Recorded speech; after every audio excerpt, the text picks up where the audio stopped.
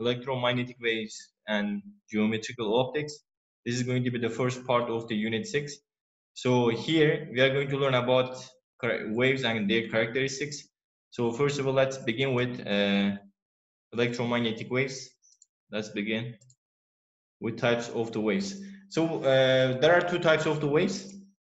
The first one is going to be transverse waves. The second one is longitudinal waves. These are the two types of the waves. But here, generally, we are going to focus on the transverse waves.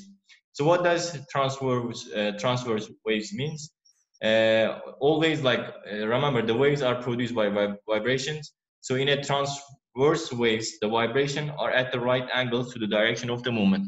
What does this mean? Here, for example, as you see, the direction of the vibration and the direction of the waves, they are at 19 degrees, right angle, okay? And they travel from left to the right. These waves are called transverse waves. We have mechanical waves and we have electromagnetic waves. So let's first of all define the mechanical waves, then we can move on to the electromagnetic waves. So mechanical waves travel through some medium. That means they need material to travel through it, okay? They have frequency, period, wavelength, and amplitude, but they do not carry material. They just carry energy, okay? They just carry energy. They do not carry any materials, and they flow through the materials. If you put the mechanical waves inside of the vacuum, they are not going to travel. They need a material to move through it. So what about, before we go to the electromagnetic waves, I want to show you the difference between longitudinal and transverse wave. So here, the first one, as you see, it is longitudinal wave. As you see over here, longitudinal waves, just they are vibrating next to each other, and they vibrate straight. Okay, they vibrate straight. On the other hand, for the transverse waves, as you see, they move like a like a wave. They move like that. Okay, these are the transverse wave, and this one is the longitudinal wave. So the direction of the energy you can see for both of them.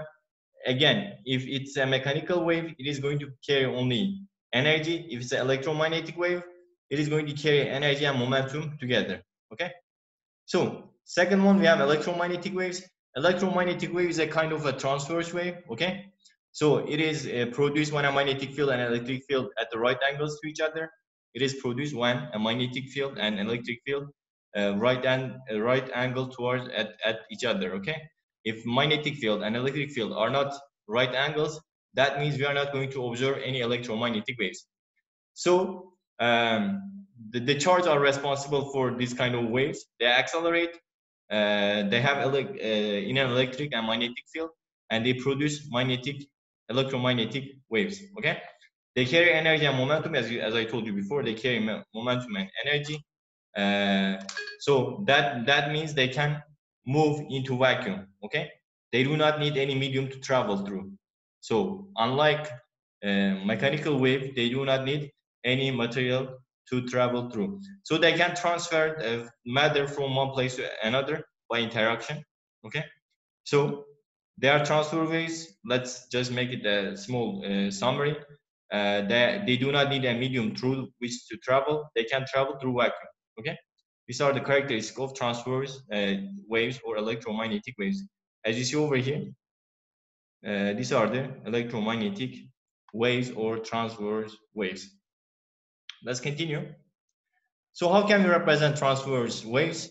So first of all, we have to know some physical terms in order to represent the transverse waves. The first one is amplitude. Amplitude means the maximum distance a wave moves above or below the baseline. Let's go back. So amplitude means this one, above this part or this part. That is going to be the amplitude, okay? Amplitude, above or below the baseline. We call this amplitude. The second one is the frequency. The frequency, you already know, the number of the complete waves passing given point in a second. 1/2 is the SI unit of frequency, or hertz. We are going to learn about hertz. That is the unit of frequency. The third one is we are going to abbreviate frequency by using letter small f. On the other hand, we have wavelength. Wavelength means the distance between successive peaks or the bottom of the waves. We call them wavelength. We use Greek letter lambda.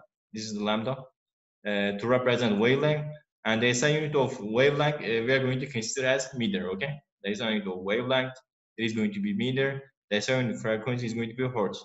Okay. The other one that we have rays. You already know about rays. That there are straight lines extending from a point. They are called rays. The other one speeds, distance traveled per unit time. As you know, distance traveled per unit time known as speed. The SI unit of speed, as you already know, meter per second. So, what is the relationship between frequency, wavelength, and speed? There is a relationship between them. So, we are going to go to the formula. So, to find the speed of a wave, we are going to use frequency times wavelength. Okay, frequency times wavelength. If you want to write in symbol, we are going to write like this. Speed of the wave is going to be equal to f times lambda, frequency times wavelength. Okay, so remember, frequency has 1/2 unit, and lambda has meter as a unit. So when you multiply them, you're gonna get meter per second for speed. Okay, and we can use the hertz also for the frequency. 1/2 means hertz. Okay.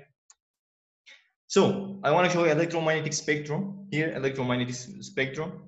Electromagnetic spectrum is very important because there is only a small part for visible part, but the other rays we cannot see them. For example, invisible part, as you see over here, this is the visible part, which is very small when you compare to the other part of the electromagnetic waves.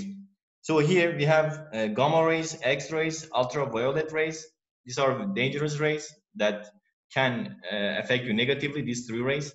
Yeah. On the other side of on the right side of the visible light, we have infrared rays, microwaves, and radio waves. These rays are like less dangerous than the rays on the left side of the visible light. Okay. As you see, these are their wavelength. For example, gamma rays has 10 power negative 12 meter. On the other hand, X-rays has like 10 power negative 10 meter. Ultraviolet rays they have like 10 power negative 8 meter. Invisible part, we have 6 times 10 power negative 7 meter. Invisible part. You see over here. This is the visible part. On the other hand, when you go to the towards right side, the wavelength gets gets larger and larger and larger. When you reach the radio waves, they have the largest wavelength, which is 1 meter. Okay, which is 1 meter. So they are slow. That's why they are slow. Okay. So let's continue. So there's a question: a water wave has a wavelength of 2 centimeter and a frequency of 15 hertz. Find its speed. So to find its speed, first of all, let's write the given. What we have given, we have a lambda, which is 2 centimeter. When we convert into the meter, it's going to be 2 times 10 power negative 2 meter, right? 2/100. And then we have frequency 15 hertz. We are looking for speed. So speed equal to frequency times lambda or wavelength. When you multiply them, we are going to get 0.3 meter per second speed of the wavelength over here. Speed of the water, 0.3 meter per second. Okay, this is how you're going to apply the formula into the question.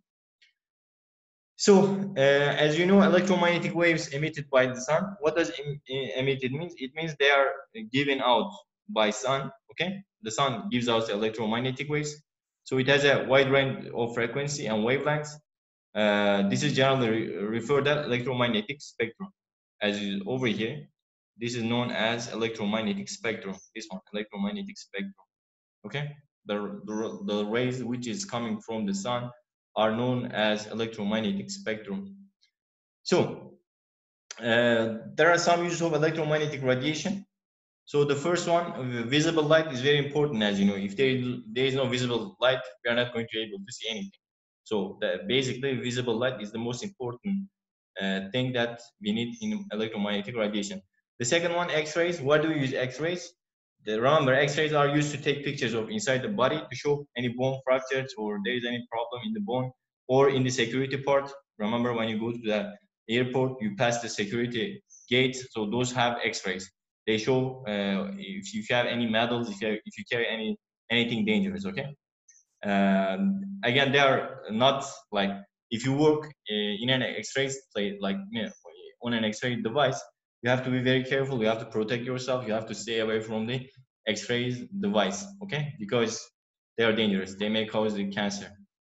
The other one, infrared radiation. Infrared radiation, remember, this is the right part of the visible light. So it's used to in infrared cameras. What does infrared cameras mean? It means when you go out at night, if you use the googles, like infrared googles, you're going to see everything clearly. So generally, soldiers, security people, they use infrared cameras in order to check what's going on around. Okay. So the fourth one is microwaves and radio waves. These waves are very important because we use these rays for communication. Like radio and telephone signals are coming from microwaves and radio waves. So that's why these two rays are very important as well. Okay. So